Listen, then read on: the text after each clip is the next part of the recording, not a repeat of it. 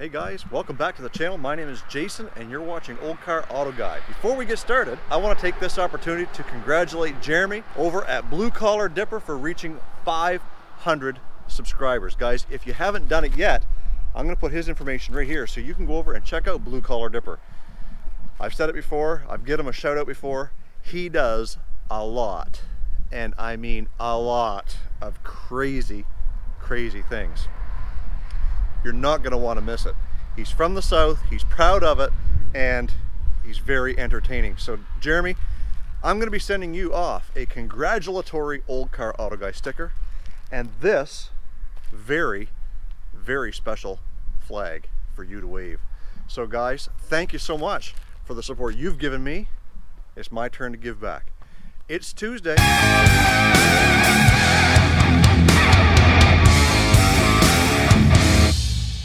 Okay guys, so I gave you a choice on Instagram on which vehicle you wanted me to review.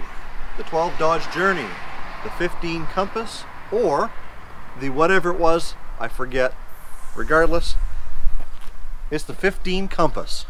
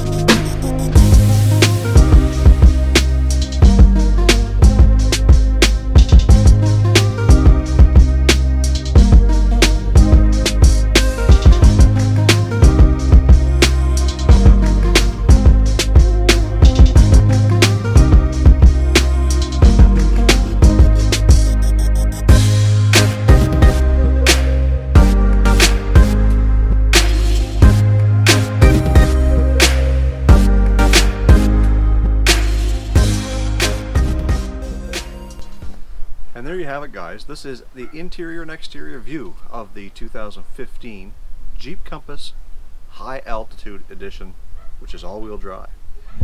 Overall condition of this vehicle is excellent. There are a few small blemishes that I will point out for you. Standard wear and tear for a vehicle with 75,000 kilometers. A few little rock chips on the front of the vehicle here. There is a small little dent right here behind the gas cap, as well as a small mark above the door handle on the driver's side that likely will come off with a little bit of compound. This vehicle has four brand new 225/60 17-inch Ironman tires. Brakes have all been serviced. It is licensed till January 2019 and inspected until April. As we come into the interior, one of the first things you'll notice is the power driver's seat. And because it has leather interior, it does have heated driver and passenger seat, as well as the all-wheel drive lock button. Plenty of storage in this Compass.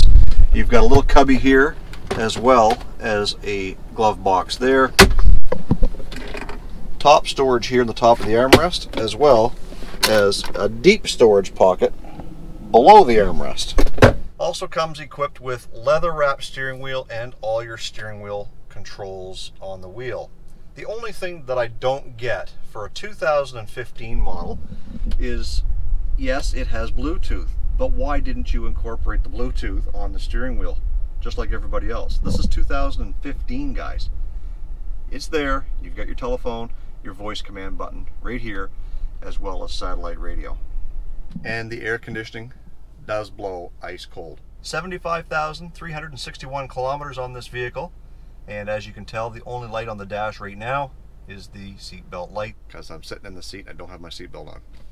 This model does, however, have the buttons on the back of the steering wheel for volume up on this side and the tuning buttons on the other side. Which again, Dodge, Fiat, Chrysler, whoever you are these days, if you're going to put all these features on the steering wheel, why did you leave out the Bluetooth? I mean, there's clearly enough room for those buttons right here.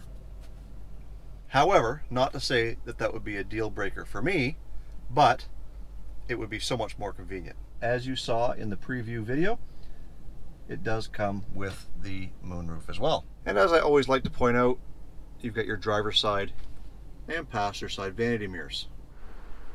Heated power rear view mirrors, delay wipers, and headlights with fog light control.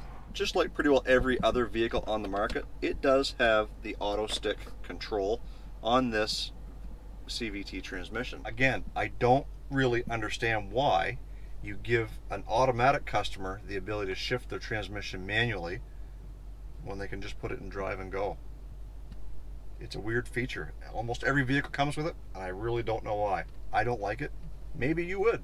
In the back seat, much similar to the Chevy Cruze, there's not entirely a whole lot of room back here for a 6'2" passenger, but I could get by.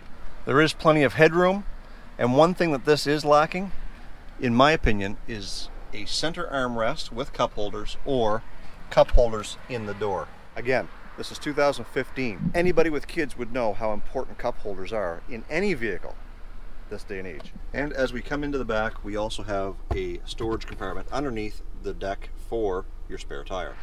So it does have a compact spare. Put it on there, get yourself to a garage, lickety split. We have the capabilities of fixing you up right here. Now it's time for a test drive. Again, safety first.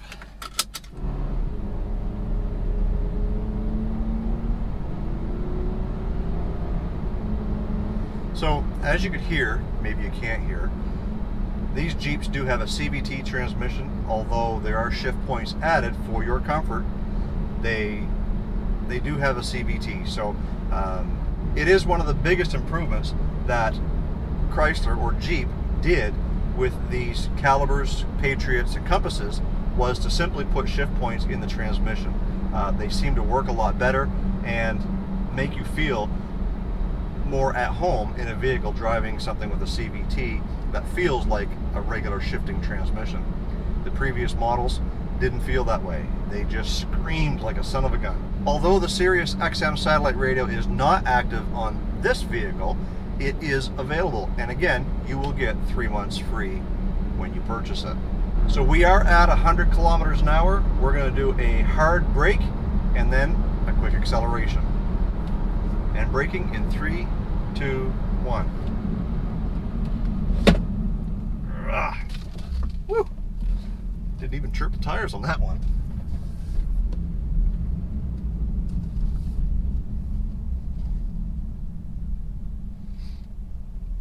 And now we'll just make sure that there's nothing coming behind us, and